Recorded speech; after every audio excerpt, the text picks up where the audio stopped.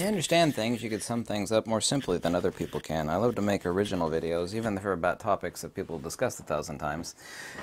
If I could say them in a much more concise, and I sometimes fail at being concise because I repeat myself, more concise or contrite manner than other people do. Let's talk about ISO and sensor saturation. As I showed you in a video from like 2 or 3 days ago, if you are shooting a digital camera, obviously so, right, in aperture priority or shutter priority or program, God forbid, meaning full auto, high ISO meaning as implied, unnecessarily high ISO, because necessary high ISO might be dark and gritty and you got to take handheld shots and you can't use a flash like indoor in a club, so you have to use high ISO.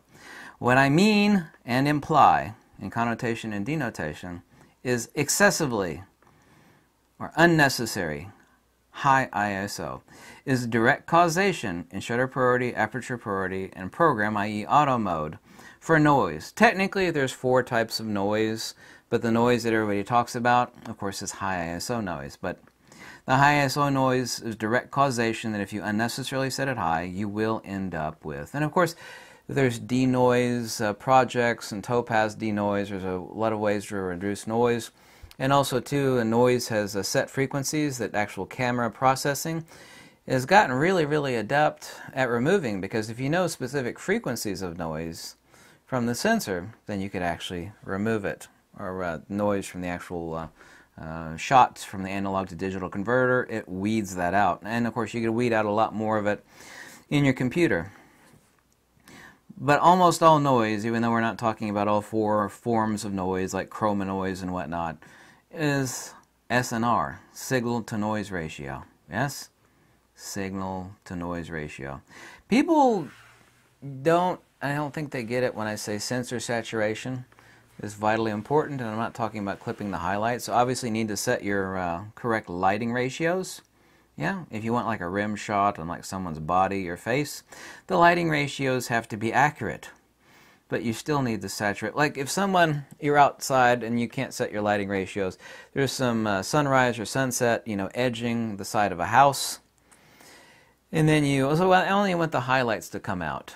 Well, that's wonderful. And what they'll do is they'll do a spot meter on the highlights. Most people don't even spot meter, which they should do a lot more spot metering. And this is really bad for mirrorless cameras that they'll engage in and using WYSIWYG, or what you see is what you get. So they'll dial in the exposure that they want the image to look like. It's like, that's how I want this shot to look.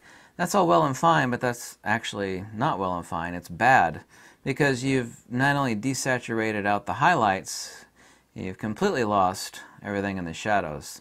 And what it will look like, even if you process the image for the highlights, the shadows will look like mud, and they'll look like mud for a reason.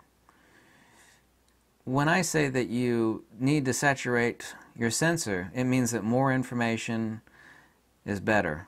Always. I'm not talking about changing lighting ratios. More information is always better. I just repeated myself because it's so important. I don't know what it is about that people don't understand. Saturate in your camera. Your camera, this is not the days of film anymore. People would expose in their camera. And of course you could tweak it in the dark room, and I spent so many ages in the dark room it makes me sick to think about it. But that's what you did in film photography. You don't expose in your camera anymore. Sure you do. That's a bold statement. I don't mean it literally like you don't expose in your camera. You're not blowing the highlights. You're saturating the shot. You should be shooting RAW. This is the reason why everybody should be shooting RAW. If you like JPEGs, fine. Shoot RAW plus JPEGs. Later on you'll learn maybe how to edit JPEGs. This is the reason why shooting RAW is so important. There's no downside to having more information in the digital RAW data. There is zero downside and every advantage to having as much information. This is where you expose your shot in digital photography. Yeah, I don't know if you're hearing me correctly or not, but this is so important. Here on the computer is where actual exposure occurs in digital photography. Saturate in your camera, expose in your computer. Yeah. There is no way you can say that that is incorrect. And I'm not talking about blowing your highlights, and I'm not talking about ignoring lighting ratios, because lighting ratios, of course, are entirely important to the composition of the shot that you want, but you have to saturate in your camera and expose in your computer. That's what digital photography is. More information, more better. That's an easier way of saying it, right? SNR is everything. Signal to noise ratio is everything. Even if you only want the highlights exposed. Yeah, the more you saturate, the more information you'll have in your highlights, and also the more information you'll have in your shadows. If you have no control over your lighting, like a club scene or outdoor shot where your flash obviously getting at work, you know, from 100 yards away or further, you're still saturating your camera. This is why WYSIWYG is bad. Everybody loves WYSIWYG, and I know why they like it. You know, I like WYSIWYG. Oh, that's nice. I'm actually seeing kinda.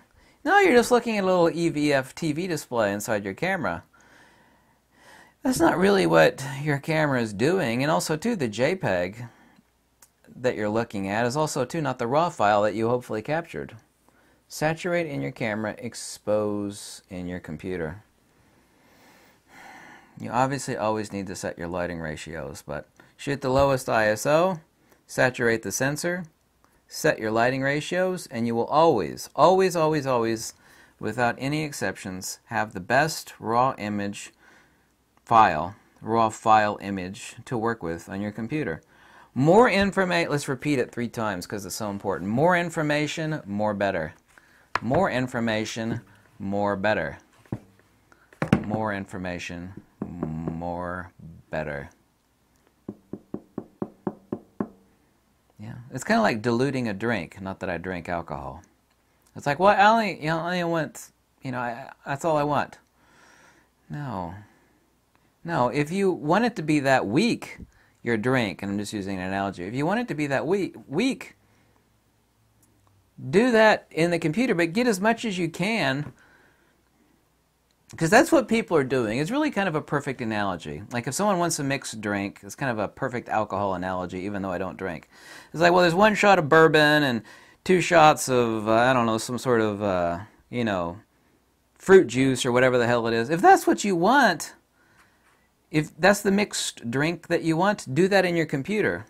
What you do in your camera, is you pour as much of that bourbon in there as you can, and then you take it to your computer, and that's where you actually cook up the final recipe. Be it the TIFF file or the JPEG from the RAW. That really is a perfect analogy, and I just came up with that. It was spontaneous thought genesis on like the perfect analogy. Perfect. If you want to mix a drink that's got like fruit juice in it and a chunk of pineapple or whatever, you do that in your computer. But in your camera, try to pour as much of the bourbon or information in your glass as possible, and then turn it into the mixed drink that you want in your computer. More information, more better. Saturate in your camera and expose in your computer. There is zero downside to this, and there's not a single person on earth that can contradict that statement. Not a single one. Not even one. You see, no one on YouTube has made a video like that. You can say, well, other people made videos about ETTR. They didn't explain it so succinctly with the other parameters and the fact that if you set high ISO and program aperture shutter priority, you are doing direct causation, excessively high ISO. You're doing direct causation of noise in your RAW file and your JPEG too, or both, depending on what you're shooting. And that's also too undeniable. Thank you so much. I think I got too much sun today. I think I've been out in the sun too much. I feel like my brain has been fried. Thank you.